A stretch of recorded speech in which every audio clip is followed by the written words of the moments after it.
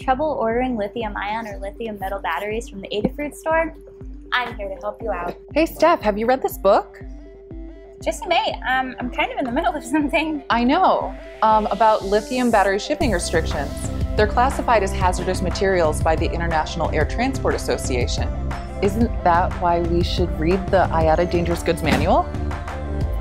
The hazardous materials experts in the shipping department, they've got this covered. They're certified. They have laminated certificates. But did you read it? Of course I read it. Okay, just give me 1 sec. What about this? Oh, sorry folks. Can you hold tight for a minute while I finish reading this?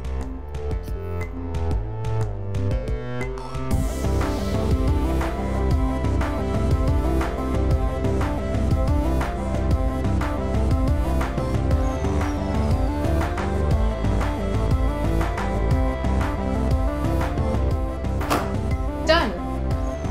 Here's what to do when checking out with lithium-ion batteries. If you see this message, it's because there are only lithium batteries in your order. To comply with regulations and keep our shipping as fast as possible, we only ship lithium batteries along with associated electronic equipment. So just add something else from the shop to your order, and you'll be good to go. And if you come up against this on checkout, it's because the number of batteries we can ship is determined by IATA guidelines about battery strength. You'll need to reduce the number of batteries in your order. And if you want to buy a lot of lithium batteries, your best bet is to ship them UPS ground. Lithium batteries contained in equipment are safer to transport, which means you may be able to add more to your order.